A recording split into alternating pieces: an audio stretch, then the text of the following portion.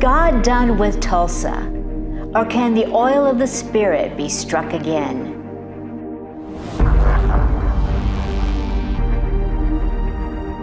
Has COVID caught the buckle of the Bible Belt with their pants down? In the middle of the world's darkest hour, Bishop Joseph Castillo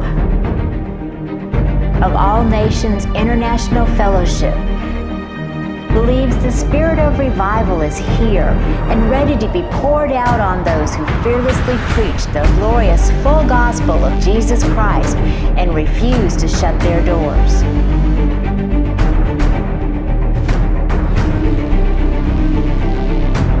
In the middle of this drought, a river is springing forth.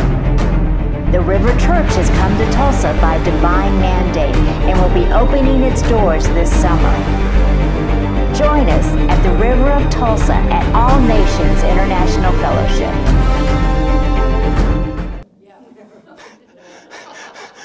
They're buried there, and they're getting along just fine. Amen. It's where the Shekinah glory used to appear, and it's believed that when the Messiah comes or returns, depending on what religion you're in, do you follow me? When Messiah comes, Islam, Judaism, or returns, Christianity, when Messiah comes or returns, he will manifest his glory, and the glory of God will be manifest, and he will return through this gate. So to stop this, they sealed up the gate. Isn't that interesting that man thinks they're going to stop God? But this is what they thought. So they sealed up the gate, and then not only did they stop there, but then they built tombs in front of the gate, because according to Jewish tradition, rabbis cannot walk among the dead. So they thought by putting tombs in front of the gate, no good rabbi would ever go through that gate. And so they thought they would prevent the return of Jesus by putting a cemetery there. But then those who believe in the resurrection, they put their tombs there as well. Because when Messiah returns, they think that they'll be the first ones to go up.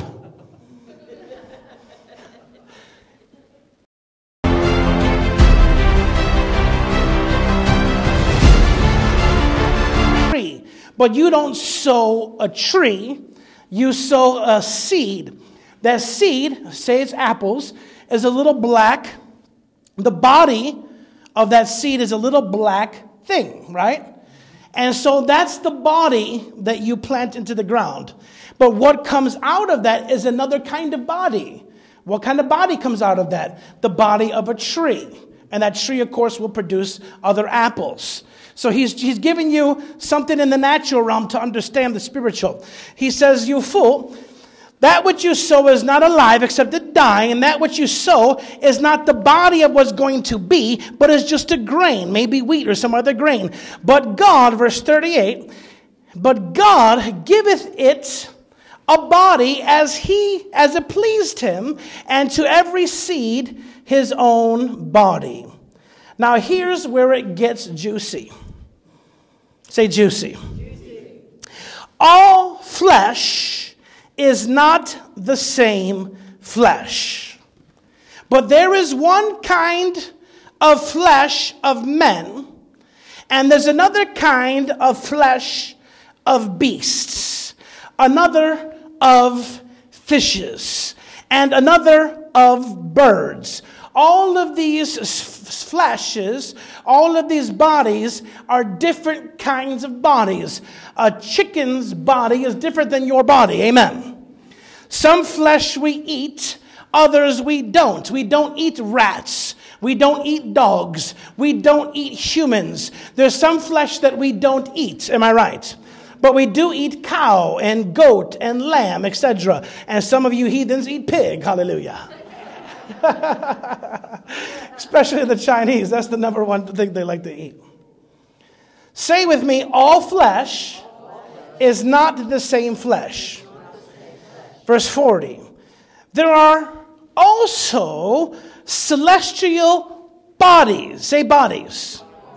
And bodies terrestrial. But the glory of the celestial is one, and the glory of a terrestrial is another. Meaning here that there are pros and cons to the types of bodies that there are. Obviously, if you're even looking at the terrestrial bodies, there are pros to having a bird's body. You can fly, hallelujah. But there's a lot of cons too. Somebody might eat you, hallelujah. Amen. But here he's saying that there are pros and cons to celestial bodies and to terrestrial bodies. So let's look here at a couple categories of bodies. Celestial beings, he says, number one, and terrestrial beings is number two. Let's briefly look at these definitions. Number one, celestial. This is the Greek word epolranios. Epolranios. This means bodies that exist in heaven. So he's not talking about birds, fish, humans. These are bodies, say bodies, that exist in heaven. Amen. Somebody say E.T. phone home. Amen. Bodies that exist not on this earth, but they exist somewhere in the third, fourth, or fifth, sixth heavens. According to Jewish tradition, there's 10 realms. We know the Apostle Paul talked about 3. He said, I was caught up into the third heaven.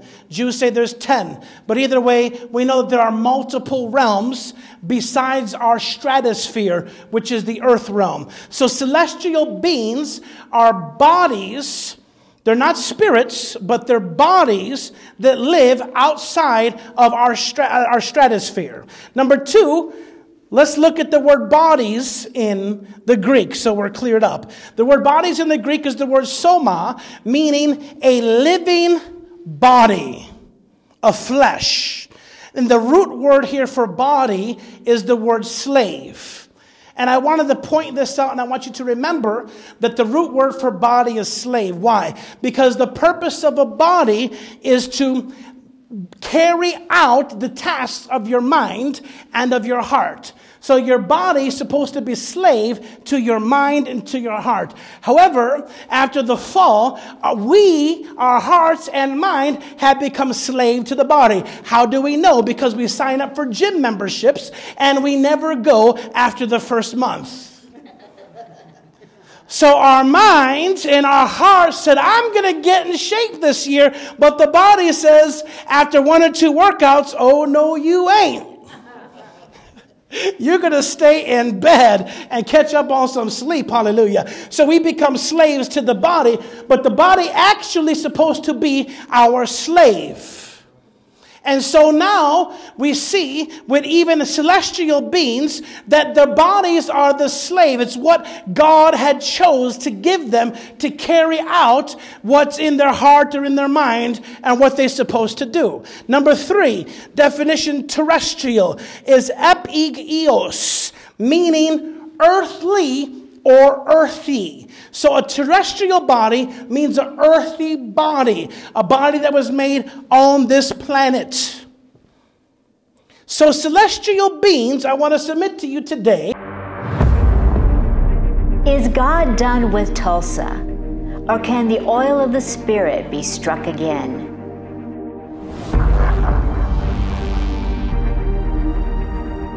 Has COVID caught the buckle of the Bible Belt with their pants down?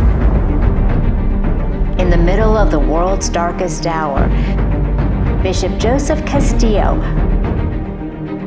of All Nations International Fellowship believes the spirit of revival is here and ready to be poured out on those who fearlessly preach the glorious full gospel of Jesus Christ and refuse to shut their doors.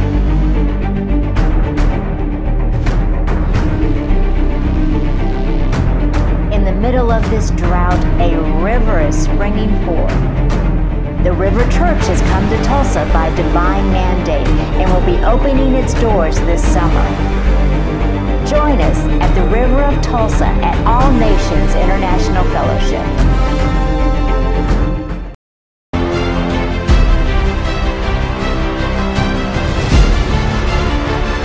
So a terrestrial body means an earthly body, a body that was made on this planet. So celestial beings, I want to submit to you today that they do have bodies. Are you following me? Repeat after me and say, celestial beings have bodies. First of all, most people don't even know they're celestial beings. They think that just what they experience in day-to-day reality is all there is. But let me tell you, there are celestial beings. So the celestial being, because they have a body, they cannot enter into a human. And a celestial being cannot enter into an animal because they have a body. They have bodies. Therefore, they cannot enter another's body. Do you hear me? So let's take a look at some celestial beings, because some of you might be wondering, what kind of celestial beings can there be? Amen. Well, there's number one, we see in scriptures, seraphims. Seraphims meaning burning ones or nobles. These types of celestial beings have 6 wings. So let's look at their body. Let's consider and imagine what they might look like. The celestial beings, and there's another picture we have of one of the celestial beings. You could put that on the screen. There's one. So these celestial beings have bodies. This particular seraphim has 6 wings, but they use 2 of them for flying. The other 4 are used to cover their face and their feet. Their bodies are also full of eyeballs. Now, these celestial beings, these seraphims, are in the presence of God, and I don't know if some of them are with Lucifer. Some of them might be with Lucifer, because another word for seraphim in the Hebrew is fiery dragon. Fiery dragon. So in many traditions, it's taught that Lucifer was a seraphim. He was in the presence of God. That's why we see in the book of Revelation this fiery dragon. Now you do understand that in Aztec culture, Mayan culture, they worshiped the dragon. And you go to the other side of the earth, to the Bhutanese culture, to the Chinese culture, they worship the dragon. Why are these cultures worshiping snakes and dragons? You go to Laos and to Buddha Park, and you see these deities in Buddha Park, and they are 7-headed snakes. Why are they worshiping 7-headed snakes? Because these are real celestial beings that humans had come in contact with. Do you understand me? Am I losing anybody yet? Is it getting weird yet? These are real physical beings with bodies. And so now we find that these beings, some of them have gone and followed Lucifer, and some of them have revealed themselves to Mayans and Aztecs and Bhutanese, and they had said, I am a god, worship me. Now the interesting thing is, when you look into the text of Scripture, you find that some of these beings have terms applied to them called dignitaries or deities. So they are dignitaries, they are nobles, they are deities, little g. And they reveal to themselves, to people groups, as I'm a god, worship me, and you'll get my blessings or you'll get my cursings. And you have to understand that these are a reality for these people groups. How do you know it's a reality? So much so that the Aztec would take thousands of babies, and they would kill their babies and sacrifice their blood to these dragons. That's how real it is to them, because it is real. Amen. So this is one. There's the cherubim. They are powerful, almost frightening. These are very powerful beings with 4 faces and 4 wings. These have straight legs, capped at the end with shiny bronze bull hooves. The cherubim, another body, celestial being. There is a chariot creature. It's not a car. It's not a chariot like you would imagine. It's actually a living, breathing, physical a chariot that is a being. It's a living being. And these beings are called the Merkabah. The base structure of this Merkabah angel or angelic being is a chariot composed of 4 beings. And these are called living creatures. Those throne angels have 4 faces on 4 sides, and their heads are arranged like in a square, and they can move in any direction. And these you could imagine them being more like, not a chariot, but more like a horse, for example. Someone would get on a horse and ride a horse. Well, some angels, I don't know who, but they ride these beings like a horse. There is in Scripture a being called the Behemoth. There is Leviathan. Dragons are mentioned in Scripture 34 times from the Old Testament to the New Testament. Do you hear me? There's a couple of beasts mentioned in Revelation that comes out from a pit to fight with the 2 prophets. One beast looks like a... Hey, stop scrolling right now because we have an exciting announcement to make to you. We have powerful teachings and preaching and encouraging words that will change your life. And it's all on our YouTube channel, Living Proof TV. So come down, go to our YouTube channel, watch all the great content episodes we have. You will not be disappointed. Revelation, teaching, preaching, authority in the Word of God. You're going to be inspired, you're going to be encouraged, and you're going to be ready to give the devil a black eye.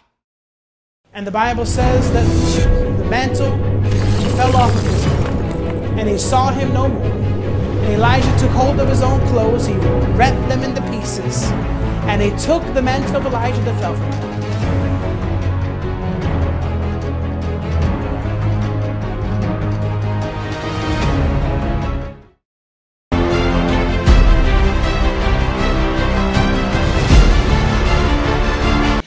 Do you hear me? There's a couple of beasts mentioned in Revelation that comes out from a pit to fight with the 2 prophets. One beast looks like a leopard, and his feet are like a bear, and his mouth is like a lion. And this is the image that you have behind me. This is a beast. It's a celestial body. Do you understand me? Now there is, and here's where it gets scary or interesting, but there is goat men.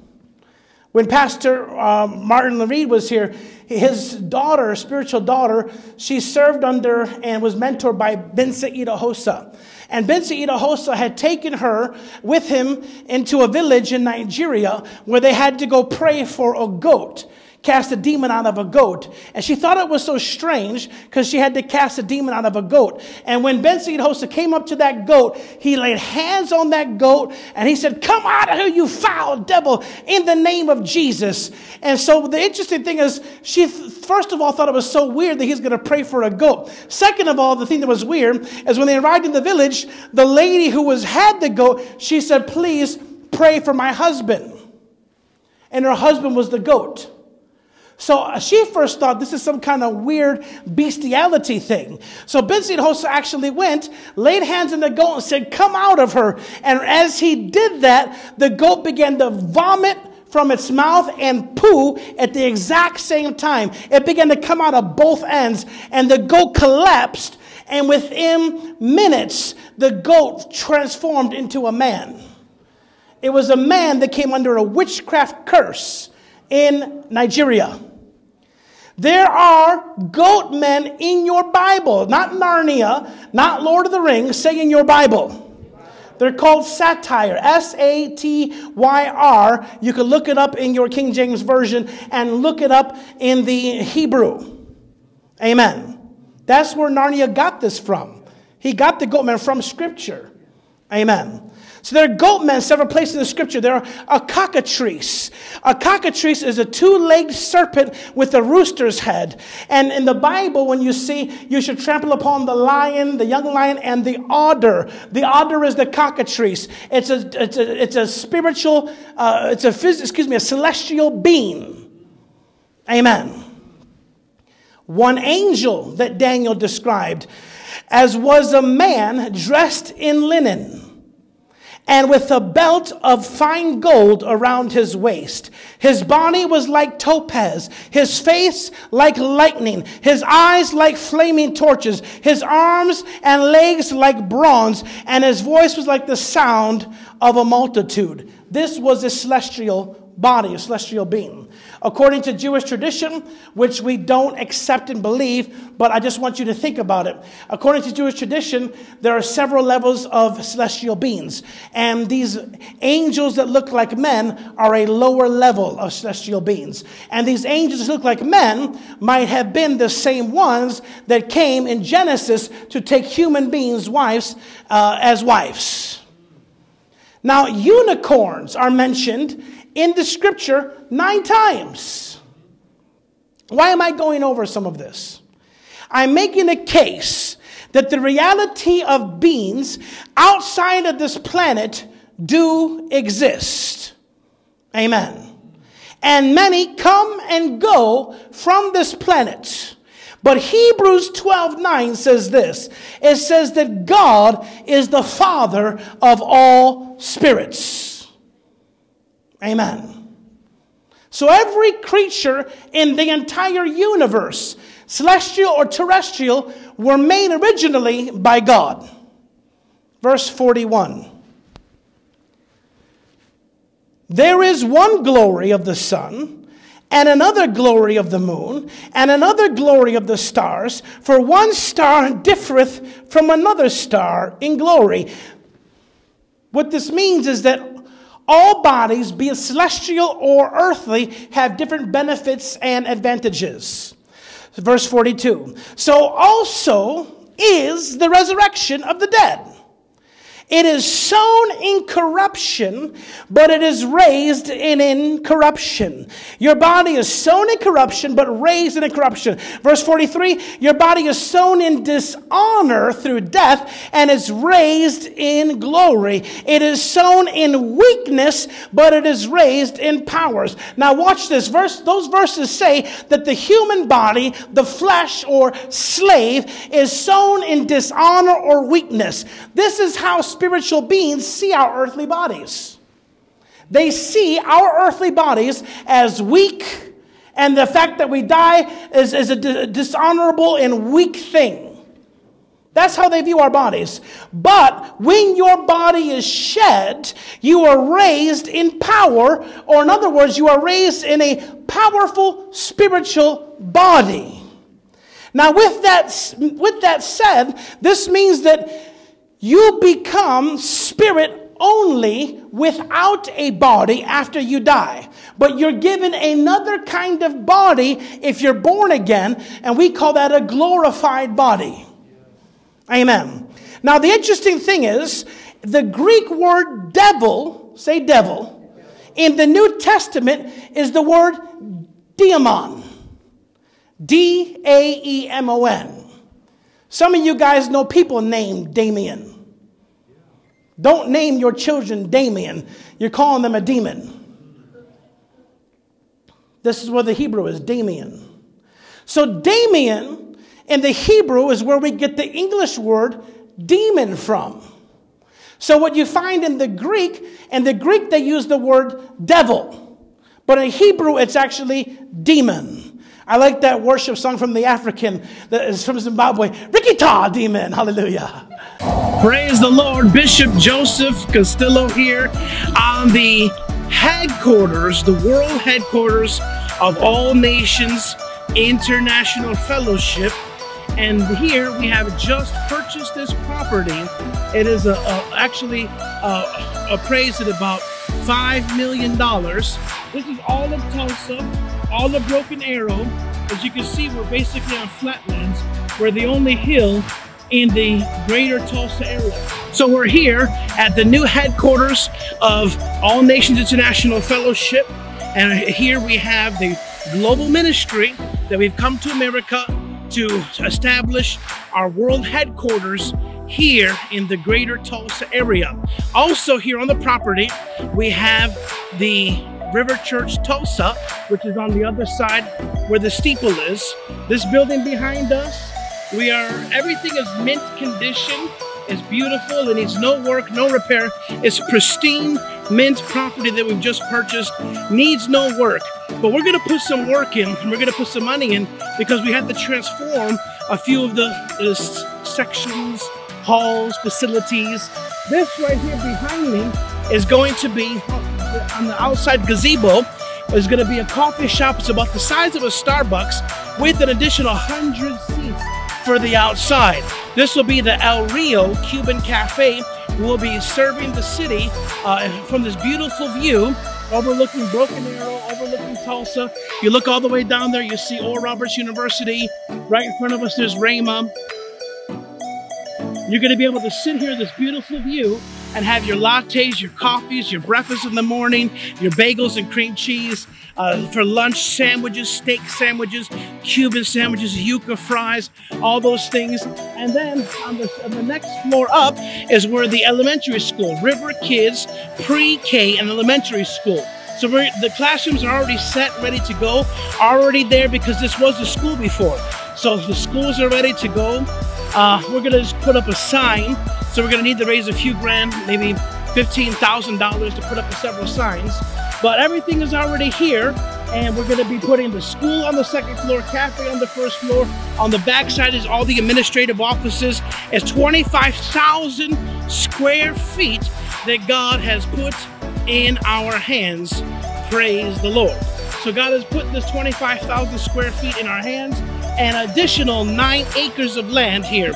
So we want you to sow into the ministry, connect with us, www.theriverchurchtulsa.com, and invest into this. We're believing for somebody to give $2 million, and that will launch this vision worldwide, and it'll help us. But it's closed, we purchased, we're the owners, and you can participate with us. Hey, stop scrolling right now because we have an exciting announcement to make to you. We have powerful teachings and preaching and encouraging words that will change your life, and it's all on our YouTube channel, Living Proof TV. So come down, go to our YouTube channel, watch all the great content episodes we have. You will not be disappointed. Revelation, teaching, preaching, authority in the Word of God. You're going to be inspired. You're going to be encouraged.